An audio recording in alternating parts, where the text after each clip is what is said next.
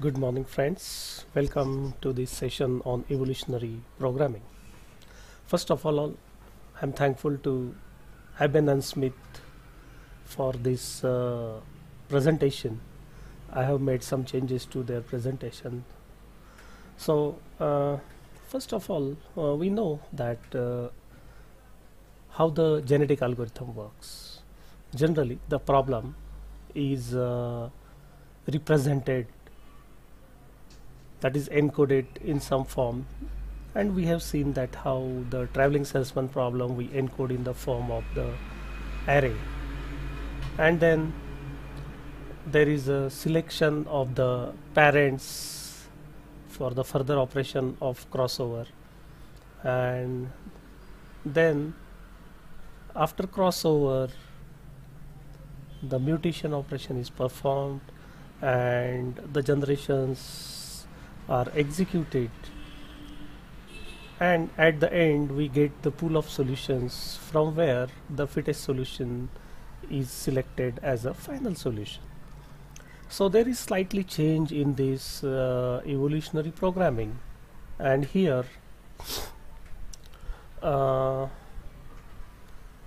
is no crossover, only mutation is there, and of course this evolutionary programming is used to solve the optimization problems as the genetic algorithm.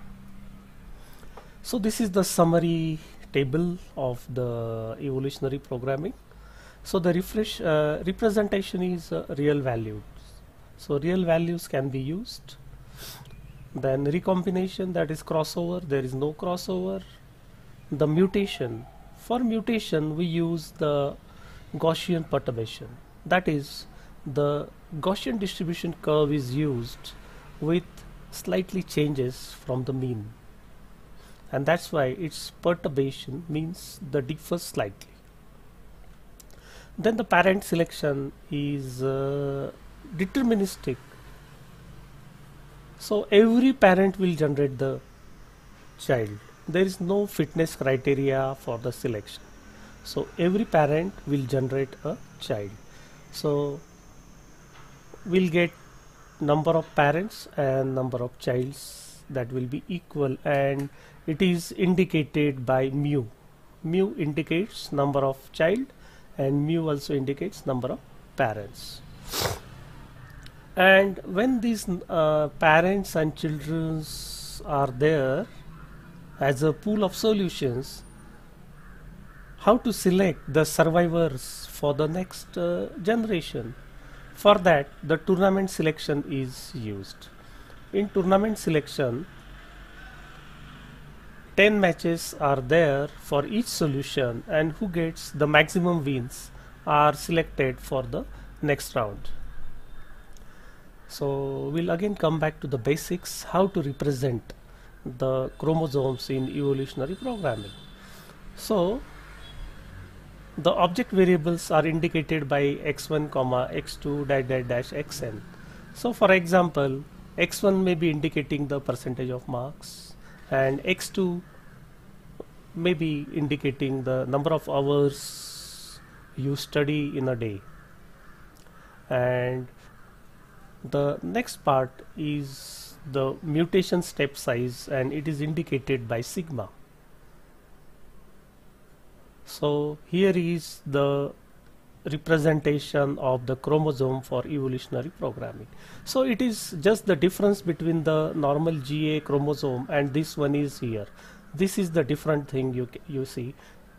This is what operation you are going to perform, or how you are going to change the parent solution to create a new child is decided by this one, sigma. Okay, so again this slide is showing the representation x1, x2, xn with the sigma, that the operation to be performed, or you can say the changes, standard deviation you are going to add to x1, x2 and xn. So parent selection, so we have already discussed, each individual will create one child. Each individual will create one child, so it is not biased by the fitness. So even if the fitness is low, still the parent is going to create one child. So this is the Gaussian distribution of probabilities. So we are going to use the probabilistic approach to generate the children's. So here it is showing the sigma. So this is a mean, that is 0, and this is one standard deviation, this is one standard deviation is shown. And here you can see if the value of standard deviation changes, then how the shape of the curve changes. So mutation, so the parent, this is the parent, and this is the offspring that we will be getting. So this x1 dash dash dash xn and sigma 1 dash dash dash xn, and we'll get the offspring x dash 1 dash dash dash x dash n, and these are the new standard deviations that will be the child. So we have to, the main thing in this evolutionary programming is we have to transform this from this parent to this child. So how to do this, how to get these values x dash 1 and sigma dash 1, and it's true for all x dash n. So here is the formula. Sigma dash I is equal to sigma I into 1 plus alpha into n of 0 1. Now what is this n of 0 1?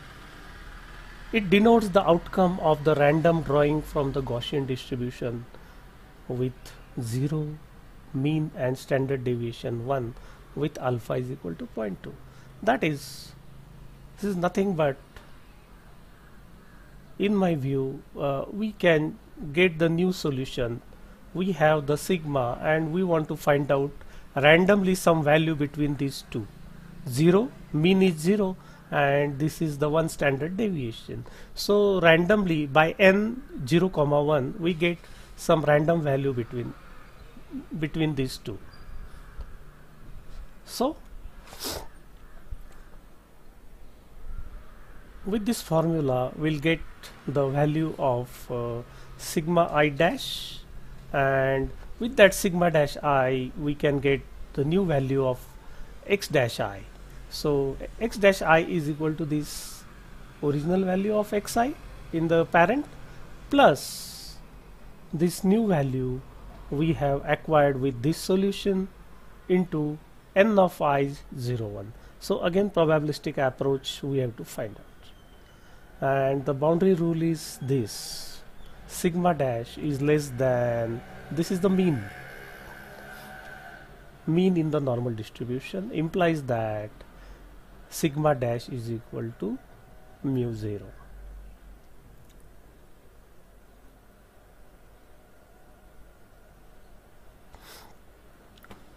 So this boundary rule 0 1 prevents the standard deviation very close to 0 and thereby allow the effective mutation. So as we have already discussed on this n01 draws value randomly between 0 and 1, 0 to standard deviation 1 to get the new value of this one.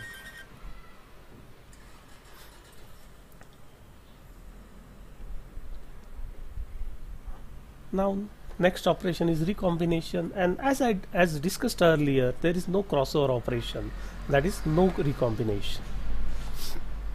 So next point is survival selection.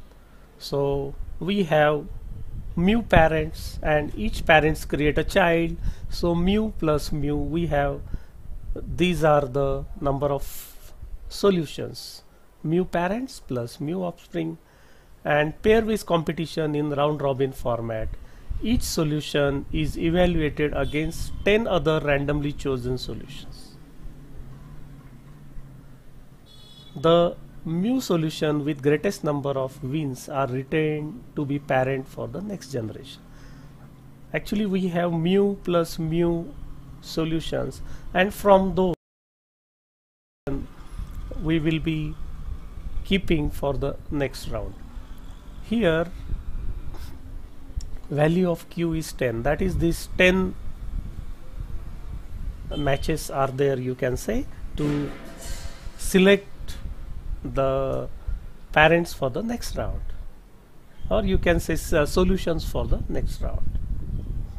So this is the evolutionary programming algorithm I have prepared according to whatever presentation we have.